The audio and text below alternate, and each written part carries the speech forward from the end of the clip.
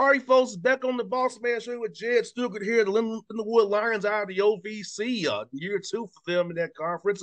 Coach, good to see you, man. How you doing today? Great, boss man. It's good to be on with you, man. We've been looking forward to this.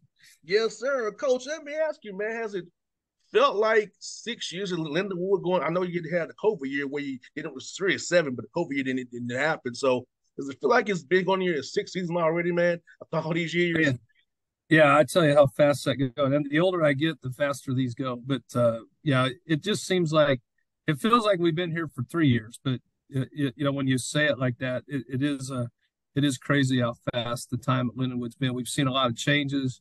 It's been an exciting time here. When we got here, kind of trying to get the program turned a little bit, and then lo and behold, bam, we're find out a year ago we're bouncing up into FCS Division One and into the Valley, Ohio Valley. It's exciting.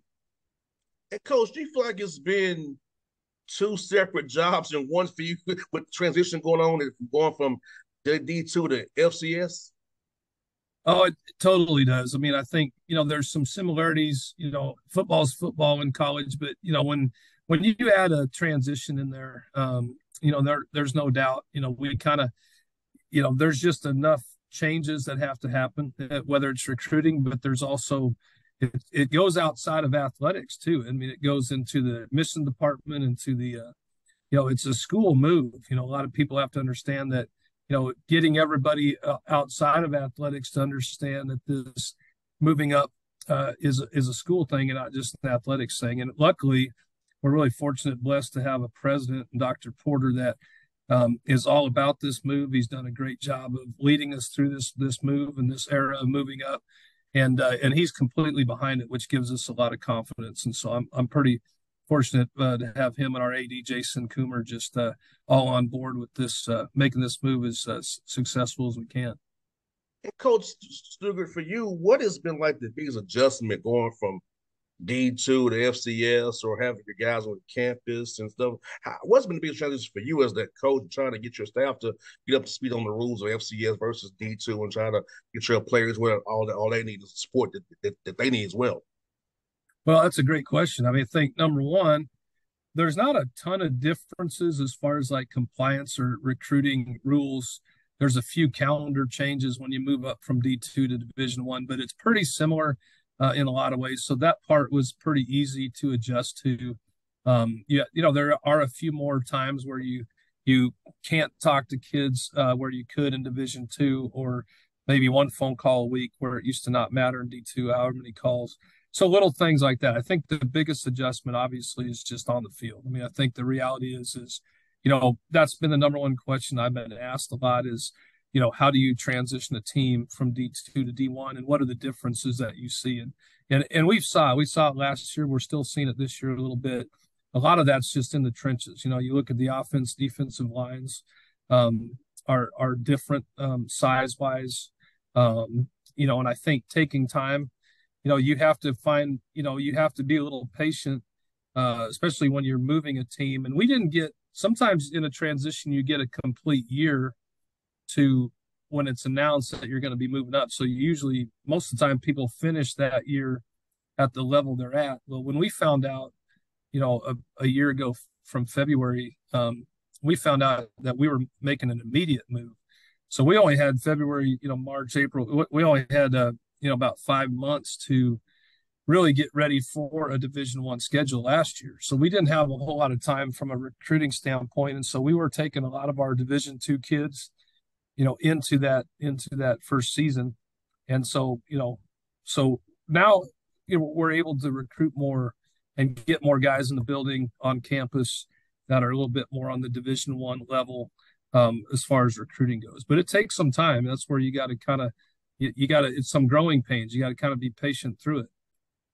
And how important is it to have your strength and conditioning team to really get your guys bigger? And because a lot of it is actually that strength and size. So how important has it been with those the nutritional guys to make sure that your guys are getting bigger and stronger and faster, but in the right ways?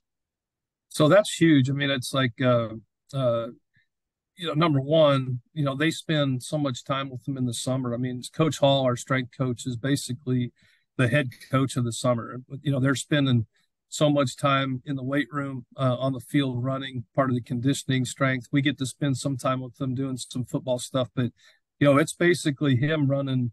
That summer, that obviously the winter and the spring is huge, but really the summer is really important because you're coming right into fall camp, and so the strength and conditioning program is so vital in programs. Recruiting is the lifeblood, but your strength coach and their staff is that's what maintains, that's what grows.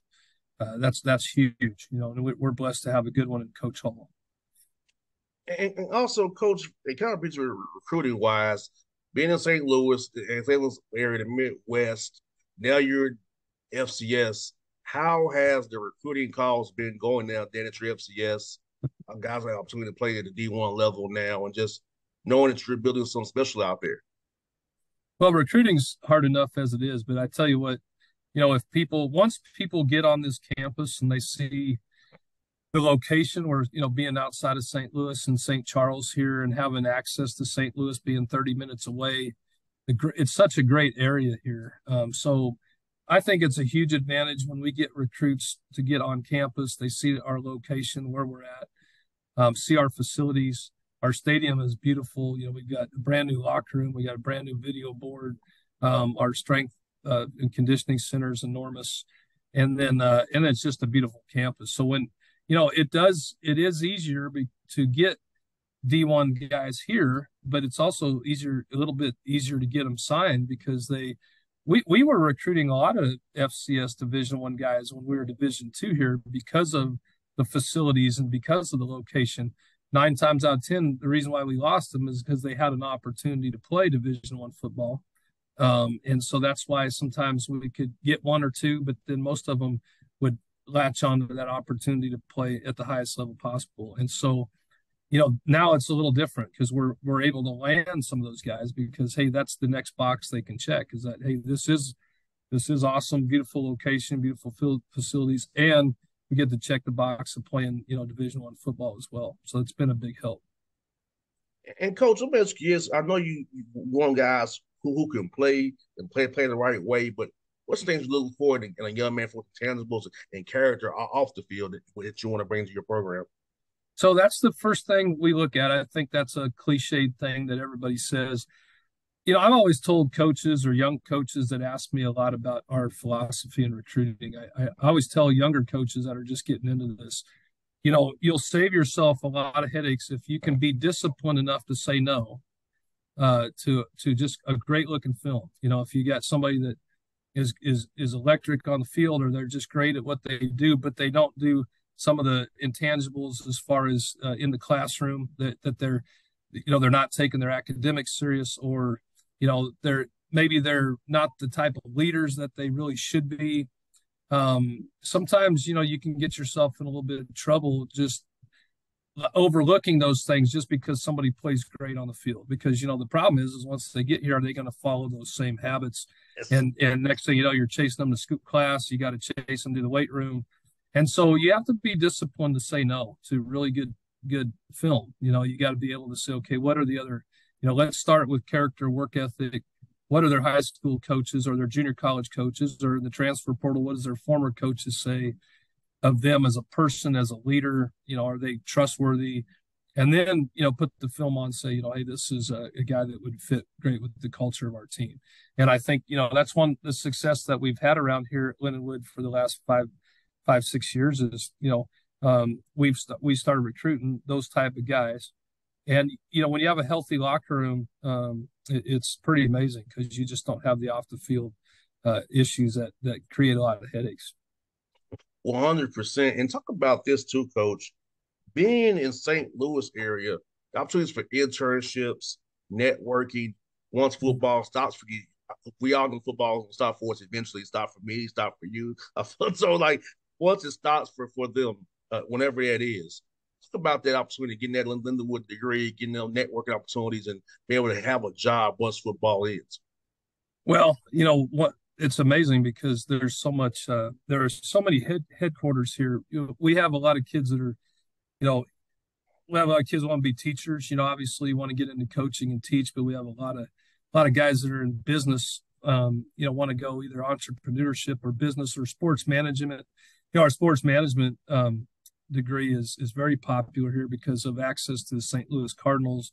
Now with the St. Louis City team, the soccer team here, with the Battlehawks being here, and there are so many kids that have access into sports, entities for internships and things like that. And the community here, especially these sports franchises that are out of here, love to take Lindenwood players and athletes, not just football players, just athletes in general. But then you start looking into, when you look at enterprises out of here and Edward Jones and all these things, like if it's not sports that you want to get into, the internships here, and because you're in a major metropolitan area with great access to that. So that is a great benefit. That goes along with what I was talking about with the location here. And we start that process a year out, when the kids are coming into their senior year, not just their department, but our football team. We're already having conversations with our guys to be looking out ahead for what they're going to do after graduation to help build our alumni base all across the country of guys trying to help our players get hooked up with guys in any area that they want to get into, and use our alumni base as well. Because I feel like that's my obligation too, is when we recruit you here, but we want to help place you into, your next step of life in getting your occupation going. I feel like that's a big responsibility for me and for us to do that as well. Coach, let me ask you this, for his dad, I think you said something important about the degree, because I know me personally, Coach, my degree's in business. So Yeah. for me, the communications piece is easy because I know football and basketball backwards and forwards. But the business degree helps me off the air take care of business, because Right. always Right. having to be the marketer, the promoter, getting syndicated, all that stuff I can do on my own because of my degree. You're talking about teaching your young men about that classroom piece and taking your degree, importantly, because I'm a living example of using my degree to help me in my adult life after football. So I'm stressing that to your young men in their study halls, and when they have guest speakers, really stress about paying attention to their classes for that major, because that's going to really help them down the road when Yeah. they get like me, almost 40. Well, think about it this way, that kind of a different angle to look at, to your point, is, how many times have we seen these great 30 for 30 shows on ESPN or something where the kid, the kid has a story, and they always resort back to, the missed opportunities in their college program, where we just had a great athlete and we're going to use them as much as we can to help us win. But when adversity hit or something, they were nowhere to be seen. And so, what a missed opportunity, when, to help these kids understand their priorities, because, every kid on my football team wants to go to the league. There's a goal. A lot of them want to, but we know that, shoot, it's less than 1% of them across this entire country that make it. It's a very small percent of guys that make it. And so, that's not great odds. Out of Lindenwood, you can get a job 98% of the time, with a degree from Lindenwood. Those are much better odds. And so it's our responsibility to stress that, not just say it, but to stress it, to hold them accountable weekly if they're not doing well in a class, if they're missing class, and get on that early, so they see that we as a coaching staff are emphasizing academics, not just in our words, but in our actions. And then once they get those good habits and they know our expectations, that's why we were really blessed to have the highest GPA in our conference last year. And I think that's something we'll do again this year. It's something that we really emphasize, and I was really proud of our team to acquire that honor last year with their GPAs. And Coach, tell me about the OVC of coming to a new league, kind of going through it for the first time. Now you're merged with the Big South there. So tell me about that, and how was it kind of going through the league the first time last year, seeing different styles of play in the OVC and the quality of competition? Well, it's a great league, man. It's a historic league. You think of, one that really the oldest conferences out there, so it's kind of cool, the tradition and history of it. There's good football. I know last year we didn't get to play everybody, because of the conference realignments and schedules were already set. So, we've played almost everybody. Now we'll play Tennessee State this year. We didn't get a chance to play them last year. Looks like they're doing an incredible job, having a great season starting off. So it is kind of cool to go into different places we've never been. Half this season we're going to go places we've never been again. So last year and this year we're going to places for the first time, and that's our guys have kind of like they've kind of thrived on, or they like that. I mean, it's like sometimes it's easier to go into a place you're familiar with, but to sit there and see, the type of offenses, defenses, there's some that are very similar where it's kind of you might see a certain kind of defense week in and week out because it's very similar. But it's pretty cool. It's a fun experience. And especially with the addition of the Big South, we're going to go to play two other new opponents we've never played before. So it kind of keeps things interesting. That's for sure. And coach, how proud were you of your team last week, pulling that game out against Western Illinois after a tough game with SEMO, and but seeing you guys just bounce back and get that win, a tough 43-40 win. How proud of you were your team this past week, man? Well, thanks for asking that, boss man. Because one of the things we really asked them coming out of SEMO was, how are you going to respond? You got punched. We didn't respond well. We didn't handle the environment down there very well. And a lot of this is being such a young team. Our quarterback last week played his first, against SEMO. Really, that was his first Division I start. He's played a little bit, but that was his first start. But man, I can't tell you how many kids on our team that was their first start in a big boy game. And there's a little bit of wide-eyed and looking around and, man, what's going on? And then, to take a week and have them bounce back. And then even the start of this first half of this last game, it looked like it is like, here we go again. It could have a similar result. And then at halftime to see them just completely, what I noticed about halftime is just the culture of our team and the heart of our team. Because number one, the offense and defense, they were almost outdoing each other with apologizing. It was almost like taking accountability. Hey, this was our fault. No, it's our fault. Hey, we got your back. And they, you could tell at halftime the way the offense defense was communicating that I just knew we were going to go out and win. They were together. They were locked in. They were taking accountability, and we just came out with a whole different kind of. And so I was really proud of how they bounced back, because that was really going to be the test. Is how do you bounce back from a loss like that, and then have adversity in the first half and come back? I mean, you can build on heart, because you can fix mistakes and things like that. But if a team doesn't have heart, that's pretty hard to get done in one season. And so I know our guys showed they had a lot of heart last week. That's beautiful to hear, because I feel like, in that locker room at halftime, sometimes you can go just blame everywhere, blame these girls all Absolutely. over. But to hear that is, unfortunately, I had a lot of that in my career. You're right. but, I'm but, telling you. but to hear that they really take accountability, and just that right there, you have a team, because that's inspiring. Because okay, we're gonna come here and play well. We both know we're not playing the right way. To go out here and correct it right now and get this job done, and to pull out a game like that is something I think springboard these young kids into a great season and give them like, we've been here before. We can do Yeah. this, and it'll be all right. Yeah. I think every question, I've gotten of, oops, let me shut this call off here. we get, a lot of text messages of people saying, man, you must have given them some sort of a halftime speech. And I was kind of laughing because it wasn't really that impressive of a speech at halftime. But when I saw the quarterback, when Cole Duggar comes in and tells the defense, man, I threw a pick, I threw a pick and put you guys in a tough spot. That's on me. I'm gonna make it up to you. I mean, you could just see the defense be like, man, I've got your back too, man. You took accountability and said, I'm going to make it up to you. And of course, that just triggered the defense saying, well, we're going to get the ball back for you. And it was just, like I said, it just kind of steamrolled from there. It was pretty cool. And Coach, what are you seeing for Illinois State on the film as you all get ready to play them this week at noon, man? I'm telling you, man, this is a good football team. They've got a really good defensive line. It's very active. They get to the quarterback.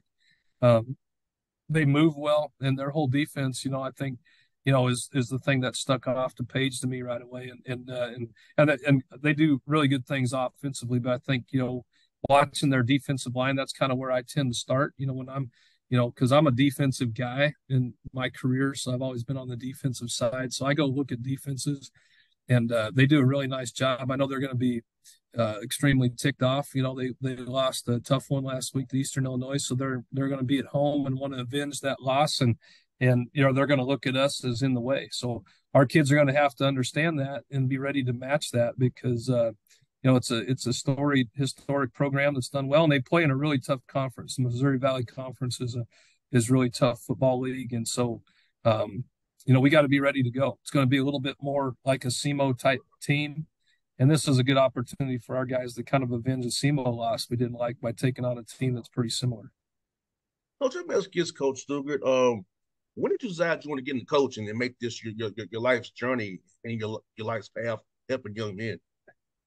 Well, I tell you, it was kind of really by the grace of God, man. I didn't have a desire to coach. I played college football at Azusa, but a lot of people know this and some people don't. I actually had a career of wanting to get into the country music industry and moved to Nashville and was doing all that stuff after I got done playing. But my love for football kind of brought me back when I kind of took a break from music and started and helped at a high school with a friend of mine. And then that next year, Northern Colorado, the head coach there asked me to kind of come volunteer if I wanted to help coach. And I went.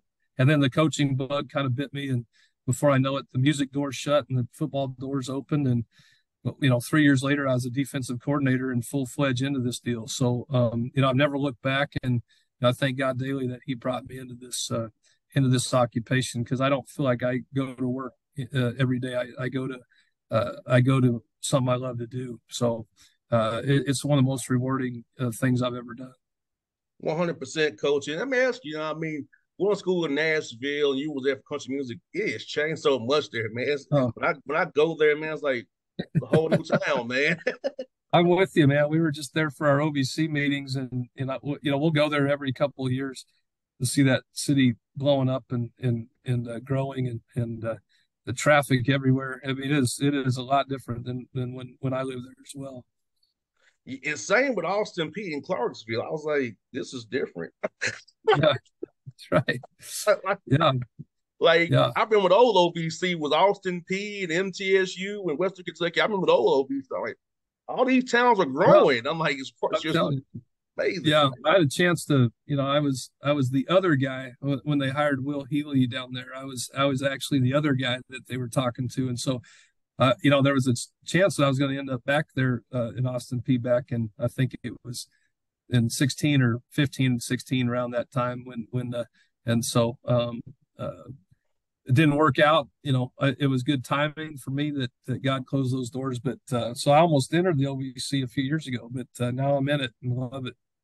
Yes, it always comes full circle for us, don't it? But God It has a sure way does. of making it come full circle for us always. It's Amen. funny. Amen. That's right. So, Well, Coach, it's great to talk to you today, Coach. Man, I look forward to seeing you on the road here real soon, and get your number offline as well because, like I told Coach Kyle, man, I do travel around the OVC, and I try to make sure I hit every stop I can around the conference. When my schedule allows me to do so. well, we'd love to have you as our guest up here at Lindenwood, Bossman. Really appreciate being on with you, and yeah, we'd love to have you and host you up here as our guest sometime. We'd love to have you. Sounds good, Coach. I'm get your number offline, man. It was really fun, man. Sounds good.